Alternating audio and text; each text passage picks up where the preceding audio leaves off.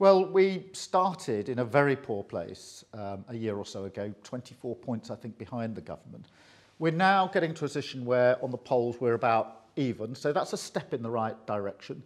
But we've got a long way to go between now and 2024, and we're going to be working hard at this with real determination every day, every week, every month, every year into that election in 2024. The vast majority of our party and our movement are behind what we're doing. They know we're in the middle of a pandemic.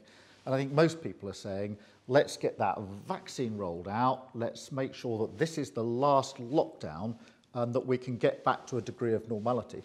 They're also saying, quite rightly, that at the end of this, we can't go back to business as usual because this pandemic has brutally exposed the inequalities in our system. We need to build a better future, and that's what I'm absolutely focused on.